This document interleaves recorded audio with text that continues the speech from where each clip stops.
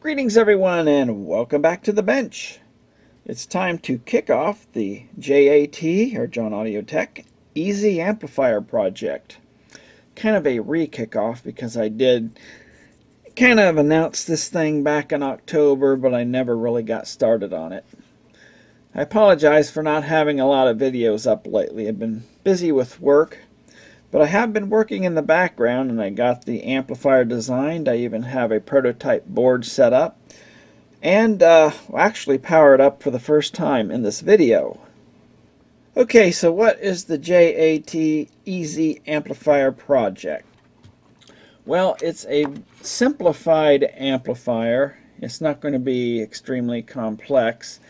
It'll have 7 transistors with a monolithic Darlington type output, which helps cut down on components. With this amplifier, I'm not going for the highest wattage or super low distortion, anything like that. I just want a simple circuit that people might want to be interested in building. I just want to do my part to help keep this hobby alive. This hobby isn't like it was decades ago, back in the 80s or 70s or even earlier. So that's one reason for doing this thing. You know, you could go out and buy a chip amp or something easy to build, but you know, this takes a little more effort, but it's not as complex as the other amplifier I did that had 13 transistors. So the idea is to keep the cost down and make it a simpler circuit. Like I said, I'm going to use Darlington output transistors in these TO220 cases. And they're very inexpensive. They're only like 90-some cents a piece. Whereas in the other amplifier, I'm using those larger transistors, the 2SC5200 and its complement. Plus it'll need drivers and some other components. So you would have to spend $7 or $8 just on the output stage of the other amplifier. Whereas this circuit, using these, you know, less than $2. So doing this keeps the cost down. Though these Darlington transistors do have their drawbacks, I know some designers don't like using them. However, they have been used in consumer amplifiers before and they work just fine. Now, one thing I would like to mention, in the last video with the JAT 501 amp, I went through a whole series of videos. I spread it out over a long time. It took a year and a half before I got the amplifier finished. But I wanted to go through each stage of the amplifier and kind of discuss how the stage works. And I ran into problems and went through how to fix them. You know, I had the oscillation and things like that, and little tweaks and everything to get the amplifier to its final state. Well, with future videos, since I've been through all that, there's no need to rehash all that content again. So I'm going to build these amplifiers within 1 to maybe 3 videos. Okay, so to go through this again, it's the JAT EZ Amp project, shooting for around 35 watts into 8 ohms or 50 watts into 4 ohms. And if you're sure you're not going to run the amp with 4 ohm loads, you can boost the power supply voltages up a little bit and maybe get 40 or 50 watts at 8 ohms. But I'm basing the design on a plus and minus 28 volt supply, maybe 30 volts. And you kind of have to design these amplifiers based on the transformers that are available. As far as distortion I'm shooting for, it'll be around 0.01, give or take, at 1 kilohertz. And that would be around 0.1 at 20 kilohertz.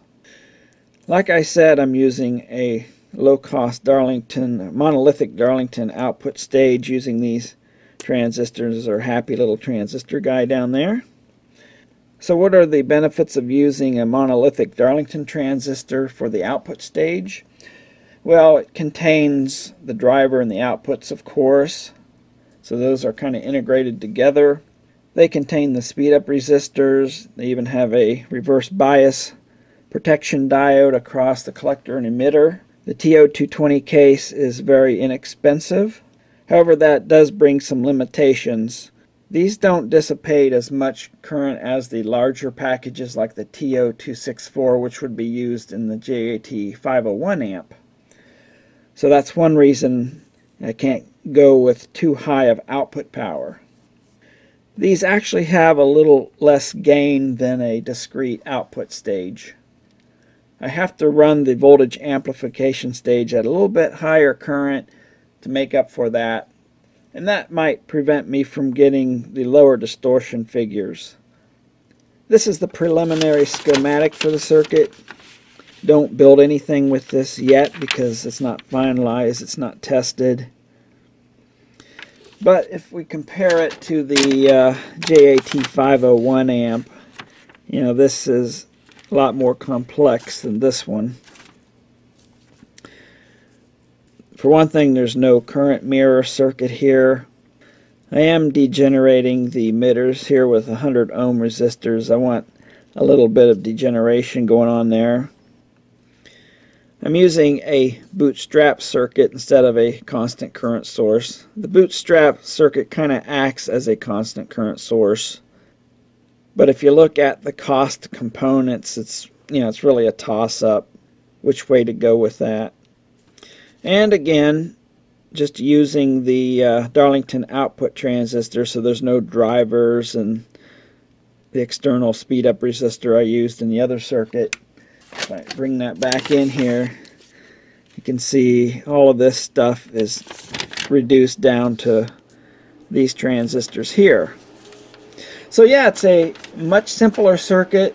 Like I say, the idea is to keep the cost down, make it something people might want to build, yet be a useful amplifier.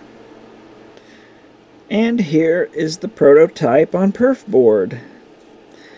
So one thing I did is to make sure that the supply bypass capacitors are close to the output transistors. If you remember from the last amp, I had that oscillation, and I had to set up some capacitors close to the output. I still had to run some grounds over, but you may not show up, but you can see the ceramic caps I'm using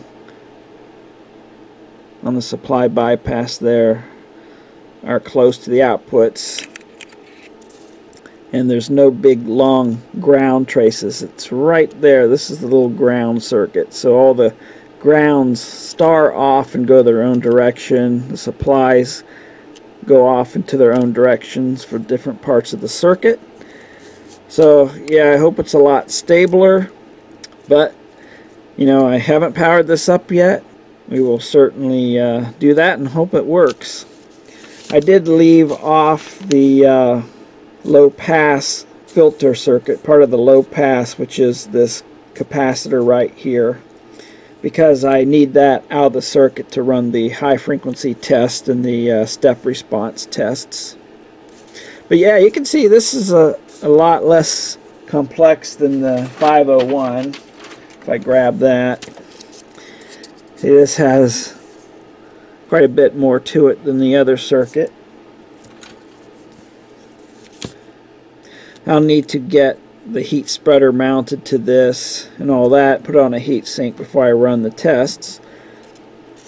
But right now, I'll just power it up at low voltage and low current, see how this works. That's one thing people should do when they get an amplifier. Always got these in the comment sections where a person bought one of those Class D boards off eBay. They hooked it up and it blew up. I've never had one of those just blow up. They've all worked.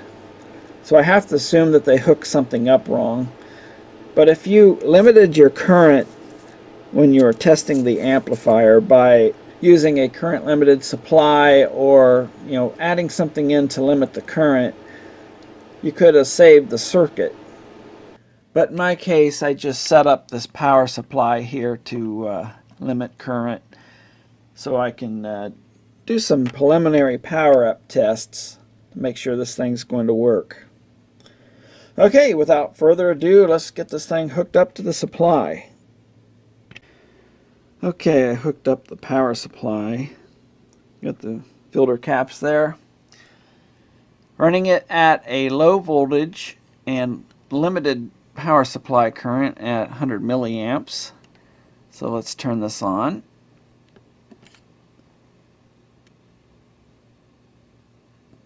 It's drawing 20 milliamps. So that's good. Nothing's shorted. No backwards electrolytics, because that would certainly draw more current. I almost forgot to plug in the Miller compensation cap, but I got that connected. So let me adjust the bias here. See if that has any effect. Go the other way. Oh, there we go. Okay, that went into current limit. So at least that's doing something. But I'll keep the bias turned down for now since I don't have it on a heat sink. These are slightly warm. When I touch the input, I'm not getting any hum. I have a speaker connected, so that's not a good sign. I don't think the amplifier is working. So I'm going to have to probe around, see what the problem is. If you remember from the 501 video project where I had missing traces and open connection, that amp didn't work either. So let me probe around with the meter here and see what the problem is. Oh, thanks to Kiss Analog. He's the one who sent me this Tektronix DM916, and checked my PO box, and he sent in the missing insert to the socket here. So now I can use this DMM. Well, I've been probing around the circuit and checking voltages and currents and things. Everything seems kosher. I'm just not getting any signal through it. If I touch this input line, it should hum, but you see it doesn't do anything. One thing to keep in mind when you build these circuits and test them, at idle with this design and most amplifier designs, all these transistors will be turned on with a bias current flowing through them. So if you probe with your meter from the base to collector, you should see a voltage, about 0.6 volts or so on every transistor. Of course, these being Darlingtons, they'll have a higher voltage, around 1.2 or so.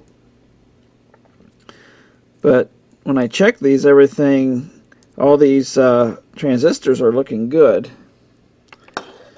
So I noticed one thing. I grab a meter lead here. When I touch this input, I don't know if you can hear that, but I'm getting signal through there. Let me touch it with a screwdriver.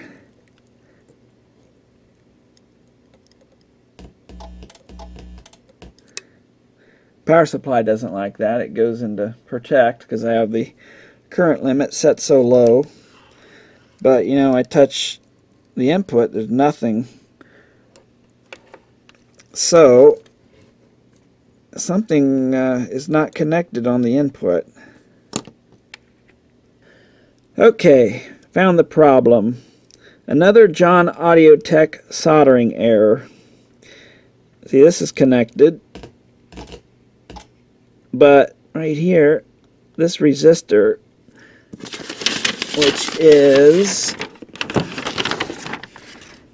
this 1K resistor, that's in series with the input cap.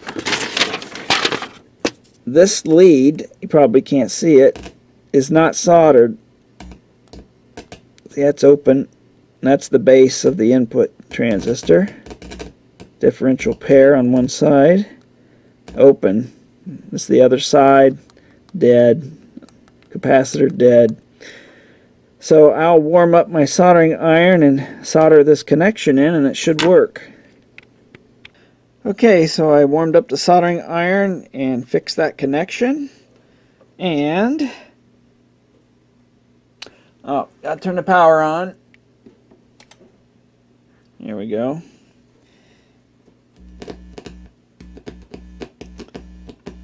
We got us a working amplifier. So what I'll do now, I'll give a little sample of music through it to see what it sounds like. So what I think I'll do is take my music player and run it into this mono mix down box. I made this thing like 27 years ago. So as I say, it takes the stereo signal and mix it to mono for testing these little amplifiers. So I can control if I want to hear the right or the left channel or both. I can sum the signal together, which would be a normal mono mix down, or I can differentiate the signal. And what that does is remove all the center pan vocals and instruments. Of course, that depends on how the stereo mix was done. Why would you want to do that? Well, it's kind of neat. You can hear how the song is constructed with other instruments, because sometimes the vocals and monopanned instruments cover up the other instruments. And if you're a musician, it allows you to hear those instruments. I'm not really a musician, but it's kind of neat to hear that. So that's why I have the differentiation mode there. Okay, I have it hooked up. Keep in mind I have the bias turned down because without a heat sink, the sensing transistor is not thermally in contact with these, and it can't track it. So this thing wants to thermally run away. So yeah, I have the bias turned down so it doesn't overheat. So it may not sound that great, but here's a sample. To the shore if I only could call out your name and take your hand, find the words that you understand. I went down to the cellar to that noble door. I'll put the box in differentiation mode so you can hear the difference. Without ever even knowing.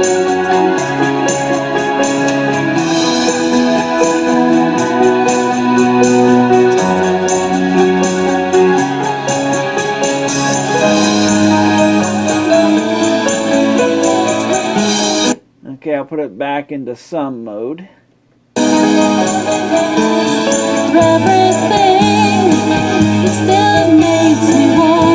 You can see how it takes the vocals out. You can kind of hear the ambience of the vocals. It's just how they happen to mix this. But you can hear some really neat effects with some music. But anyhow, as far as this amplifier goes, it seems to be working so far. Like I say, I'm going to get it on the little aluminum heat spreader, put it on a heat sink, crank up the voltage, put some loads on it, do some tests, see what this thing can do, see if I have to do any modifications to it. So I cut me some aluminum, drilled, tapped, and deburred the holes, cut me some screws down to size, got me a piece of mica for the heat sink isolator, wherever that went. And we got us a snicker here, up here on the bench. Hi, Sig. Yeah, what's going on? You haven't been in my videos lately. You've been kind of lazy. Well, here's the Snick. Got to get back to work, Snick. Big yawn for you. A big toothy yawn. Okay, bias stability. I have the amplifier, it's set at 60 milliamps. The actual output current is like 31. This measurement here is probably rounded up because the meter on the supply doesn't go that low. Plus the other parts of the circuit are using some current. So what I'm going to do is play a 40 hertz tone here.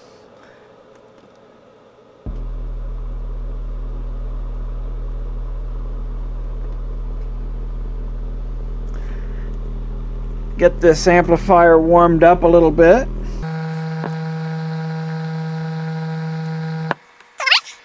And you can see the current drops back down.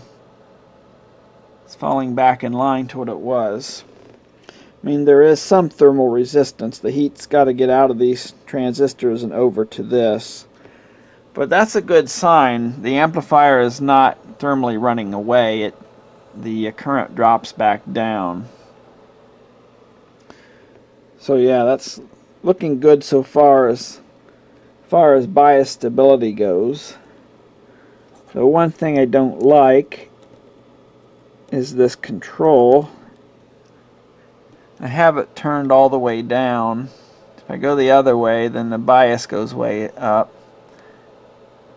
So what I'm going to have to do is change this resistor right here to another value.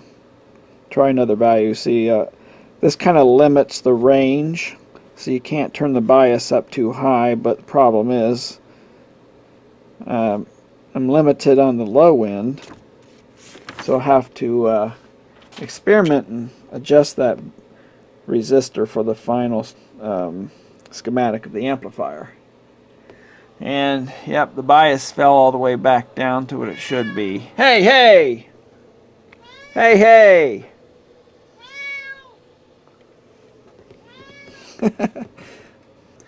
Okay, so I have the amp clampulated onto this heatsink. I have this 100 watt 8 ohm load connected to the output. One of these days I'll build a proper load with a heatsink and switches and all that good stuff. We have the supervisor who's not paying attention at the moment. The power supply is plus or minus 28 volts. Amplifier is just sitting idle. And well, I'll put the signal in and have the preamp set up. Point you at the heatsink here and we'll see what kind of power this thing does. Okay, we'll adjust this. There's clipping. It's nice, it's symmetrical. And you know, another thing, this thing does not oscillate. There's no weird things going on with the clipping, like little oscillations.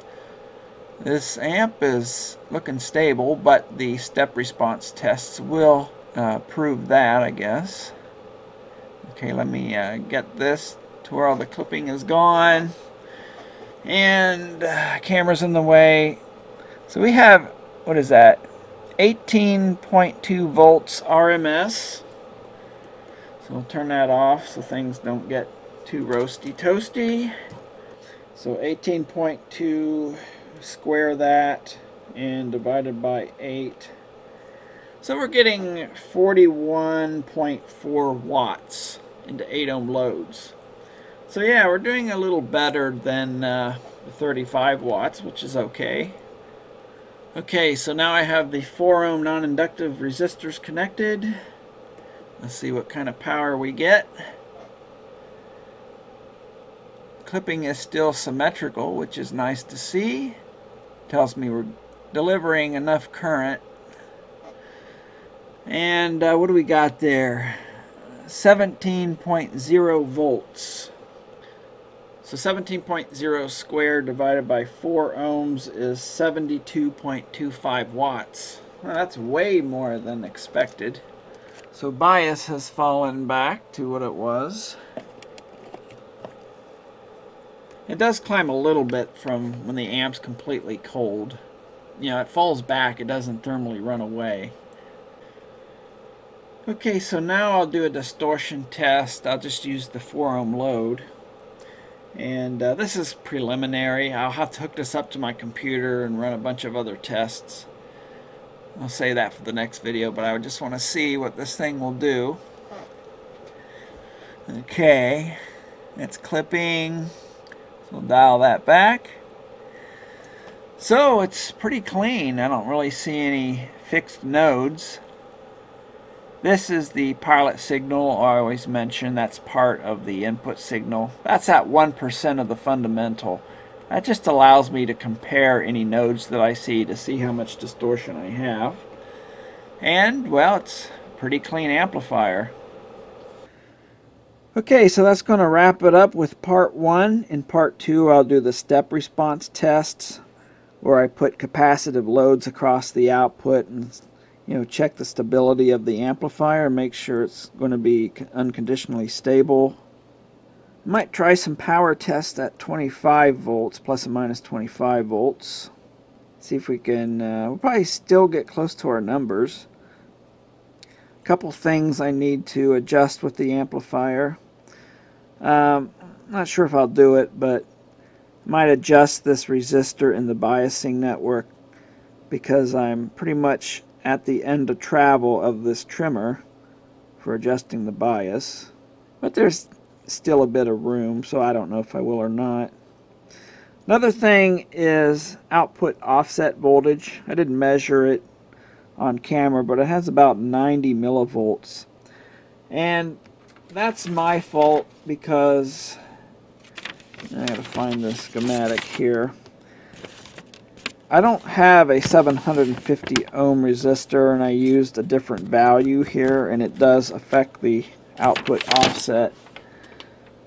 So yeah, it should be a lot better than that. I'll have to see if I can get a proper resistor for that. Well, that's going to do it for part 1. Snickers snoozing on the job. We'll catch you on the next one. Thanks for watching. Okay, so I'm going to stop here and make a second video. I have to do all the tests. I have to do the step response. Oh, wait a minute. Cut this part.